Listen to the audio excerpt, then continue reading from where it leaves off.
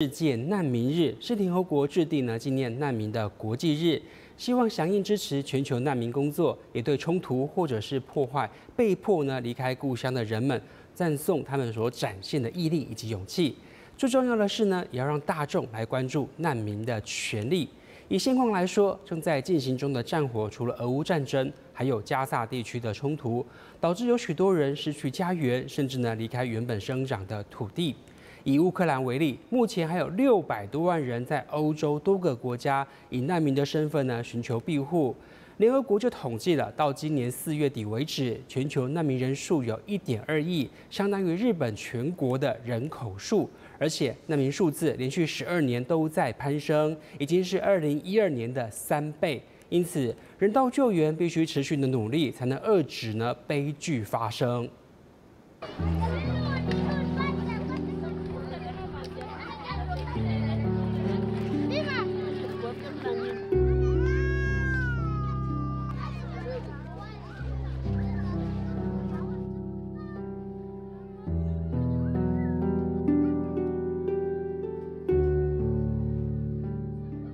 120 million. This is a pretty high figure.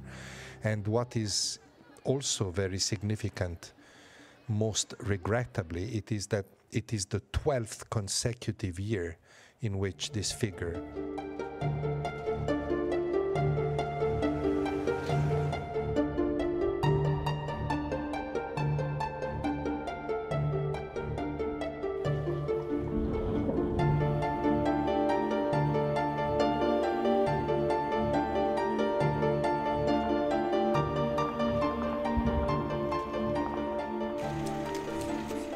in complete disregard of the laws of war, of international humanitarian law, and often with the specific purpose of terrorizing people, of making people instill fear in people. This, of course, is a powerful contributor to more displacement than even in the past.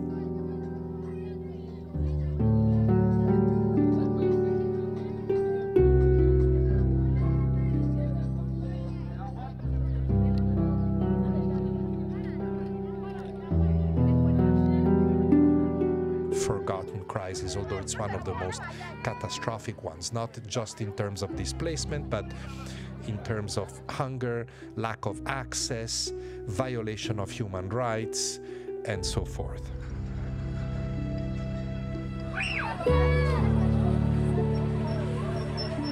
Ahí va.